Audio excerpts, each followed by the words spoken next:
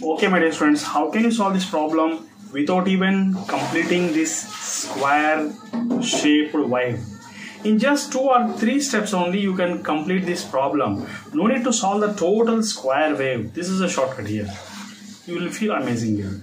You can just see here, this is 0 and this is 0, then it is going to be C as 0, so you can write 0 here. So this is 1 and this is 0 is going to be 1.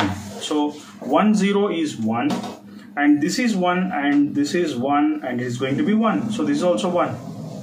And here 0 and this is 1, this is going to be 1. So this is 1. That's it. You didn't even complete the square wave. Within 4 steps only you get the answer. So this is 0 1 1 1 is going to be it's an OR gate. You know that it's an OR gate. It is having addition operation A plus B. It's an OR gate. That's it. Okay. So your answer is A, option A. Hope you have understood. Thank you very much. Have a nice day.